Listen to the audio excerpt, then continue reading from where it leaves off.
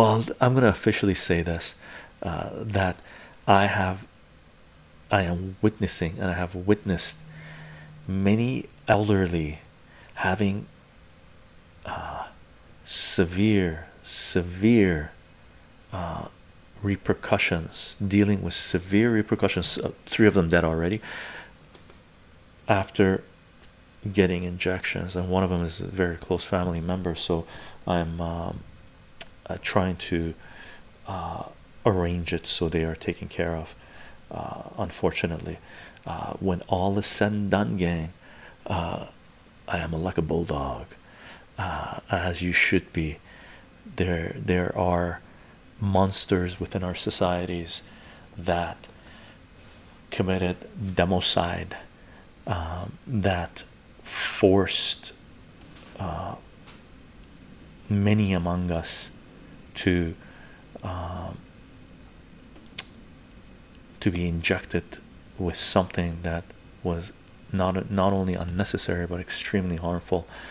And when all is said and done, they must pay a heavy price. They must pay a heavy price. I will definitely do my part to deal out some punishment, not the way Castle does, the Punisher from Marvel Comics. However, when all is said and done, these people must be dealt with.